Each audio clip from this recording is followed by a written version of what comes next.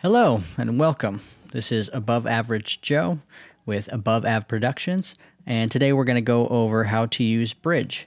It's an Adobe product, but I think it's one that's very rarely used, and I guess a lot of people don't know how to use it or just have different workflows. But I wanted to show mine today, so let's hop into it. All right.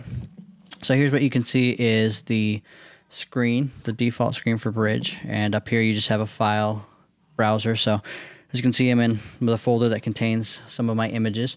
Now these are all shot in RAW, so they need to be processed by Camera Raw in order for them to even look good. And there's a lot of things you can do with Camera Raw. Now I'm not going to go over those today. This is more just my workflow inside of Bridge, how I get the photos in, how I sort out the ones that I want, and then how I mass export those as JPEG so that I can share. Okay, so inside of here, I'm going to go ahead and show you my rejected files. So when I first come in, it would look like this. I have all these files, and sometimes you have photos that you just don't like, or you just didn't get the right settings on, your aperture, your exposure was wrong. So you can easily get rid of those without actually deleting the file. So if you need them in the future, you can still have them.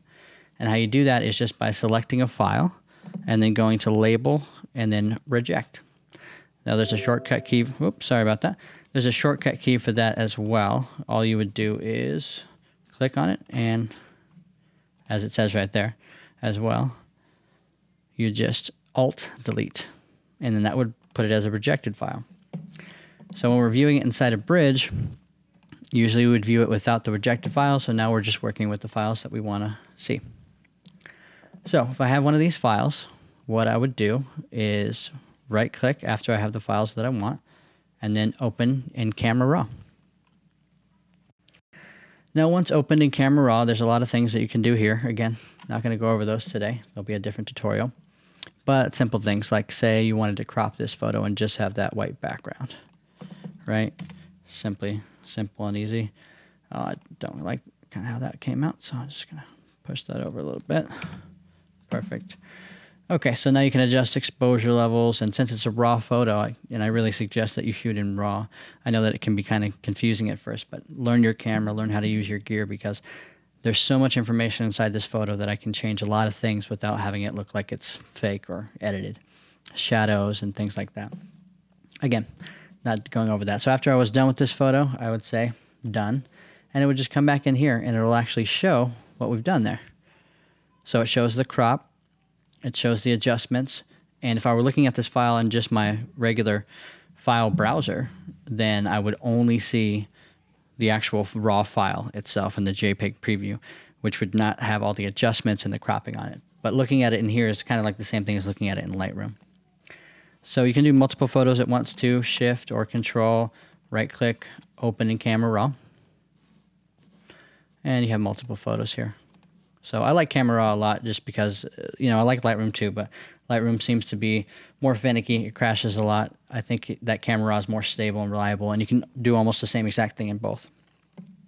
So once you have all your photos done, everything that you wanted to get completed, you would simply select all of the ones that you have, and then you go up here to Tools, and there's a bunch of different ways or things to do this. This is just how I do it. So I would go then to Photoshop, and then Image Processor. Click on that guy. It's actually going to bring up Photoshop here, and I hope that doesn't bog down my system too much to where you're not seeing me or I glitch out. That's okay. Even if I do, you should still be able to hear the audio, and when this comes back, you should be able to see all this too.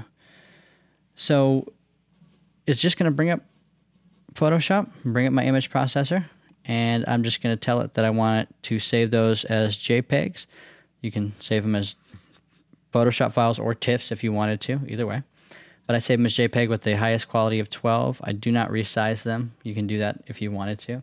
And I just convert them with the profile sRGB.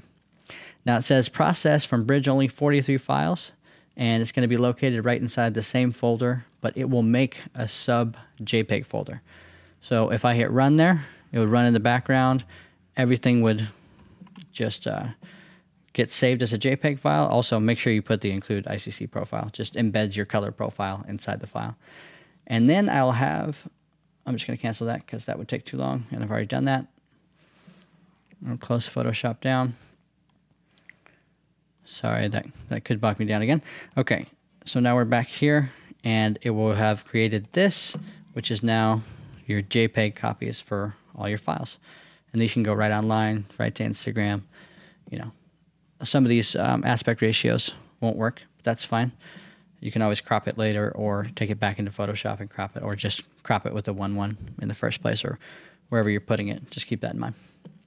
All right. Well, I hope that you've learned something today, and this is just kind of my workflow. I know that a lot of people do it different ways, and there's no really right or wrong way to do it, but I find that doing it this way using Bridge and Camera Raw allows me to go faster than using Lightroom for some reason. And maybe that's just my system in general, but if you didn't know, that there's a different way to do this. All right, thanks for joining me today. Keep an eye out. I will be doing a Camera Raw and a Lightroom tutorial very soon. Thank you so much for joining. Make sure you like, subscribe, and share. Appreciate your time.